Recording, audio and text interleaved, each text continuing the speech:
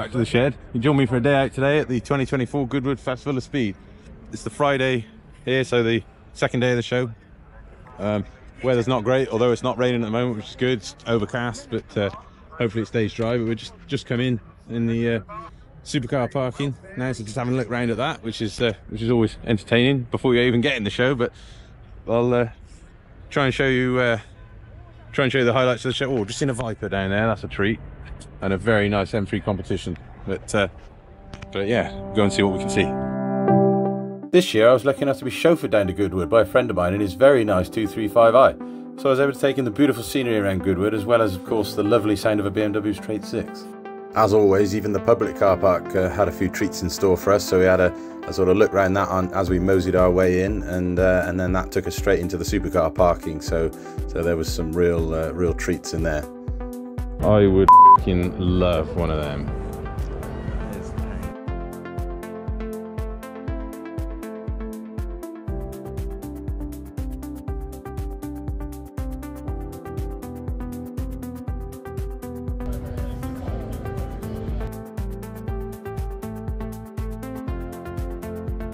After that, we were into one of the paddock areas for modern and historic race cars, all of which I think would at some point be going up the hill that day. So they were getting worked on, so they were being run. So that was a real treat to be able to hear some of the monstrous engines running.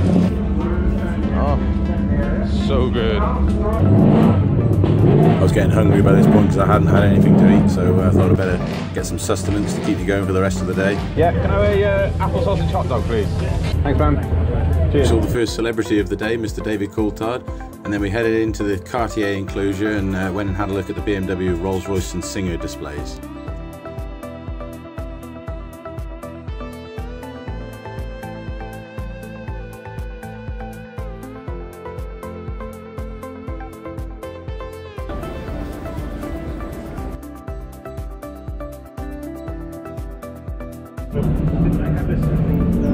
Red Bull had a big display, which, although I'm not really into Formula One, was very impressive.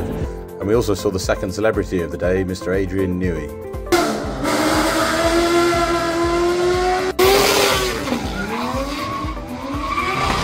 After watching those couple of insanely loud drift cars go up the hill, we got into the supercar paddock, which was absolutely incredible. There were so many new super and hyper cars that I just didn't know where to look.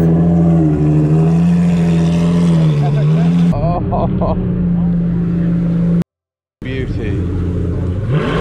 Utopia.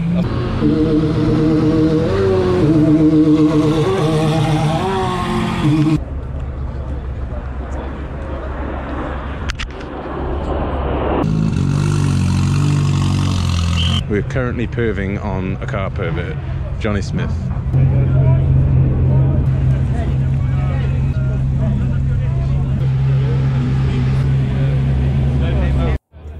Then we saw perhaps the biggest A-list celebrity of the day, Francis Bourgeois, the train man.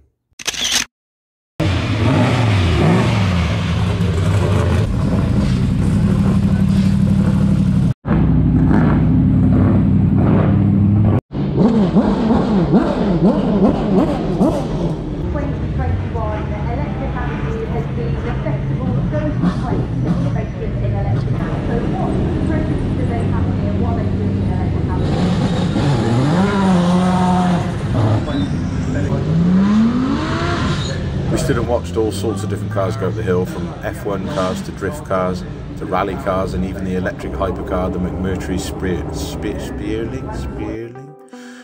Anyway, after that we made our way across the track to go and have a look at all of the OEM stands and the trade stalls. We saw Mark McCann and some fireworks to mark 100 years of MG. And then had a real treat from BMW. That is some flipping BMW perfection. Oh, look at that. Oh, why didn't I buy one of these when they were cheap?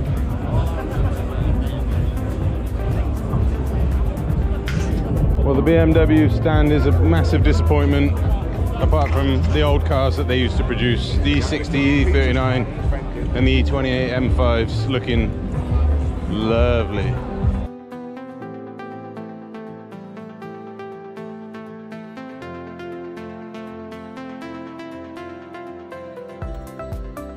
I went to the car vertical stand hoping to see Matt Armstrong, but I don't think he was there that day, so I had to have a selfie with his cardboard cutout. But it was cool to see a couple of the cars that I've been following the rebuilds of on his channel, so that was nice. But after wandering round and round numerous times and thoroughly knackering our legs out, it was time to go, so we took a slow amble back through the public car park to find our car, and saw some more treats on the way. Oh, so good. Well, that was it for the Festival of Speed 2024. Not quite as good as last year's show, but still very worthwhile. If you've not been yourself, I'd definitely recommend it. Anyway, thanks for watching.